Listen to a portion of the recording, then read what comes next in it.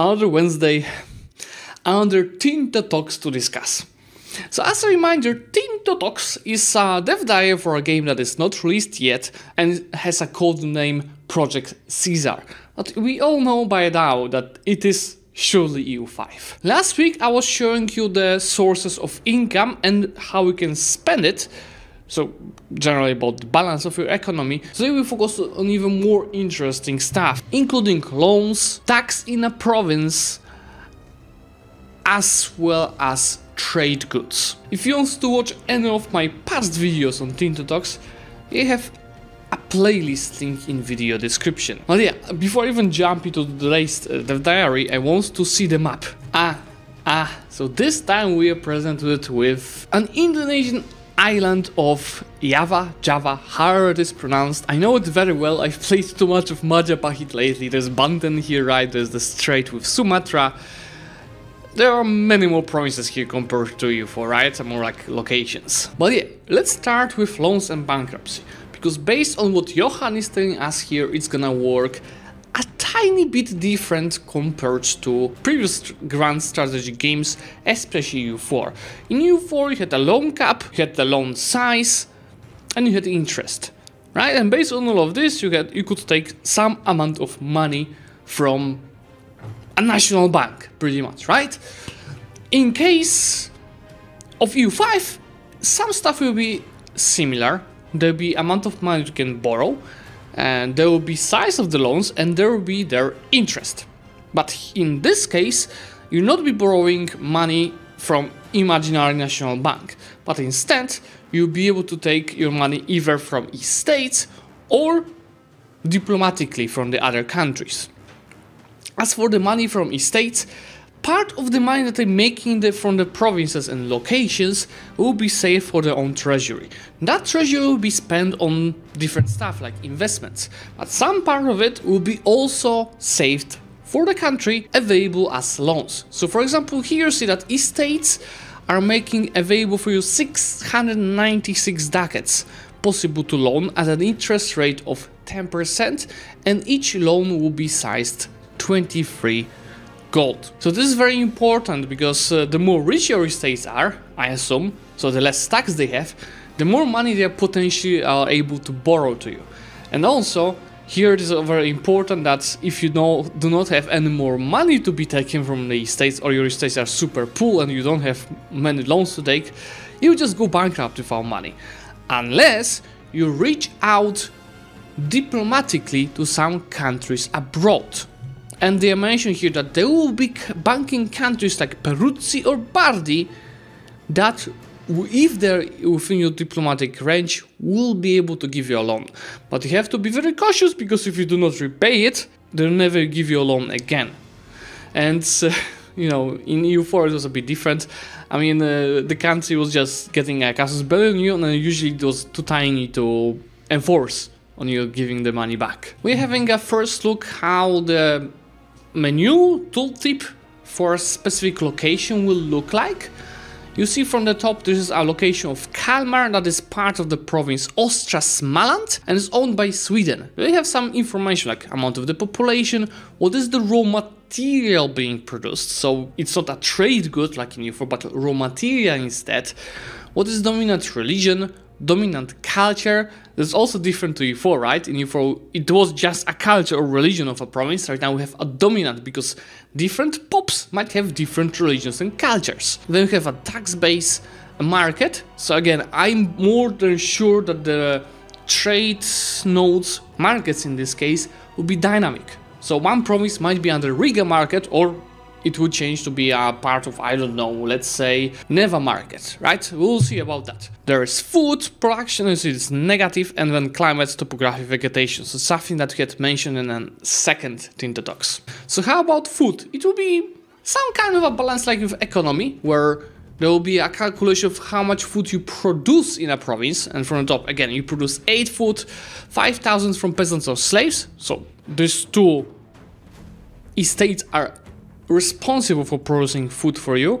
Then you have some modifiers that are impacting that percentage wise, like the climates, is it a town, is it coastal, and some reforms that you are having. While finally you have food consumption that is consumed obviously by each of the estates depending on their quantity. So you see, in this case there are very little nobles and clerics, but a lot of burghers and peasants that are using the food. Now the question is, are all the estates consuming the same amount of the food? Or for example, nobles are consuming 2 or 3 times more than a peasant, which would be a bit more historical, right? Now I have information how trade of the food is working. If the granaries of Ostrasaland are close to full, we would sell their surplus to the local market in Riga, but only get about 56% of the profit, because that's our controlling Kalmar. So that's another reason to have a high control on a province, to actually get most of the money for surplus from food. Because if you say it, let's say for 1 gold, you only get 0.56 of it if your control is on that level. If the entire province lacks food, we would have to buy food 100% of the current price in that market. The price for food is different in each market and depends entirely on how much food is sold to that market. And I think I do like that it is handled by market, and it seems, at least for now, that there is no trade between the markets. At some level it is reasonable, because in these times most of the food would just be damaged and not possible to eat after months of travel, let's say from Paris to Warsaw, right? But maybe I'm wrong and it would be a bit different, but I'm not against this kind of approach. Finally, we have taxes explained for one specific location. So you see, you have a few calculations here. Going from the top, right, we have the current tax base, 0.42 ducats, which is current because of our 56% of the control. Then the second row is potential tax, 0.44, we should be at our max control that we can have of the province, because there's an equilibrium. And finally, if we had a maximum available control, which is not in our size right now, so at 100% we get 0.76 of base tax. But base tax does not work like in EU4. It doesn't mean that I will earn that much of money. This is the maximum I would get out of the estates if they were all taxed at 100%. Right? So if you take a look right now, the tax base of each of these states, if you combine them, you have our current tax base 0.42. So that's how much their tax base is. But then we have the tax rates for nobility, clergy, burghers, and the peasants. And you see that depending on the tax rates, we are earning some amount of the tax. So in the end, out of 0.42 of possible tax, we're only earning 0.05 gold of tax, which is very little compared, right, to the base. So you see here, it is important to have a high control, a high tax base from the estates, and if you want to really earn a lot from the tax, we also need a high tax rate. And what's important, everything that does not go to tax but stays with the estates, it goes to their pool. So they can invest it, they can give some of it to you as loans. Finally, we have some information about raw goods, raw materials. So as you notice in the tooltip above, we talk about raw materials and resource gathering operations. Every location has one raw material possible that can be extracted. This includes things like lumber, stone, grain, amber or copper. Of course, there are other ways to get access to raw materials than merely owning and controlling location, like trade. Only peasants and slaves will work on gathering raw materials, very important. And how many will work on it will depend on your infrastructure that we've built, and the pops that are working on the raw materials are not producing food unless the raw materials is food. So we have an example here. We have, you see that Kalmar is producing 1 stone each month. It's because 1,000 peasants and slaves are working on it. And then what we are producing is directly being sold to the market for 0.7 ducat of gold. We could upgrade the mines in Kalmar and see for each level of mine we'll get another 1,000 peasants and slaves working on it, up to 12,000, that is maximum. So we could increase the income from stone from 0.7 ducat to like 8.4 ducats a month at the maximum level of the mine. And you also see that each level of mine costs us 44 gold and takes 180 days to upgrade. And this is something also very new. You're not only paying gold for the buildings, because in this case, the construction of mine also costs you lumber that you have to buy from the market. Now, that's a question. let's say you produce lumber in another province, in another location from Sweden. Do you take this lumber directly from this other location, or this lumber is being sold to Riga market and then from Riga market you're buying it in Kalmar? That would be also reasonable, but I assume there will be this kind of questions in the comment section, to which I will jump in a second. But yeah, before I do that, next week we will talk about buildings more deeply. That is very important. Now, let's jump to the comment section. Tinto Talks? Johan Talks. I love the edit here. It is Wednesday, my dudes. I wonder what will trade look like in EU5. I hope it will not be based on static trade directions. It won't. That's what I'm telling you guys. I love taxing the peasantry who hoard all the money for themselves and giving tax exceptions to the poor people of my realm. Like the Jordan nobles. I don't see any drawbacks to the plan. We'll know more about the markets and how dynamic they are in 2 or 3 weeks. Are banking countries one form of landless countries you previously mentioned? Yes, that's the new type of the countries that will be introduced in EU5. Oh, so are there only raw resources? No, we'll probably know more in the future about the other type of the resources that we'll be having. Look at this UI from Imperator, from Victoria, and from the Tinto Talks. It's just placeholder UI.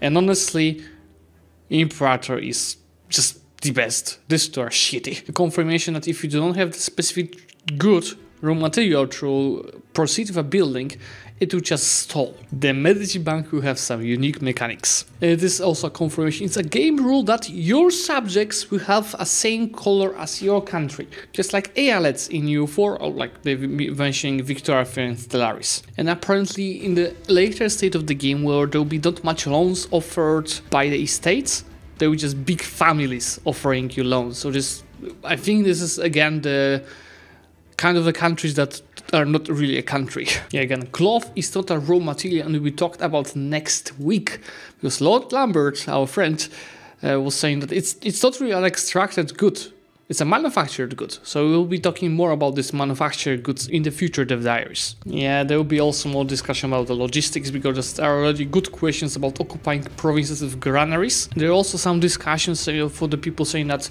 also the money that is not being in base tax because of the law control is not staying neither in the state nor in the estates. So where does it vanish? And so Johan is saying that it goes to the rebels pool. Oh yeah, and I have a comparison of the locations in EU5. Again, thank you, Lambert. Compared to current provinces in EU4. But actually, province-wise, we have more in EU4. We'll talk about them much later today. What do you mean much later? That's also a good question. Is there a reason for one material provinces for Project Ceasar? I thought Victoria 3 multiple resources provinces were quite good. Why, but in Ceasar we have 10 to 50 locations for a single province from Victoria 3. I also see a lot of discussions in this forum that people don't like that amount of money. Like the fact that the province is far away and you have low control means that neither estates or you are making money.